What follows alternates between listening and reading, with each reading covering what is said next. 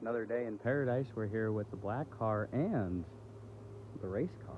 In case you didn't notice, the rears are out of both cars because we found out that this is our rear out of our street and strip cutty, as you guys know here on the channel. She is not an 8.5 like initially thought, but is still a 7.5, but does indeed have the 411 posi in her. So I think you can kind of tell what's happening here, aka. So we're gonna be doing that video out tomorrow. Not of everything we're doing tonight, but of a bunch of stuff that we've been doing to this car that's kind of led us to this moment here with throwing in this.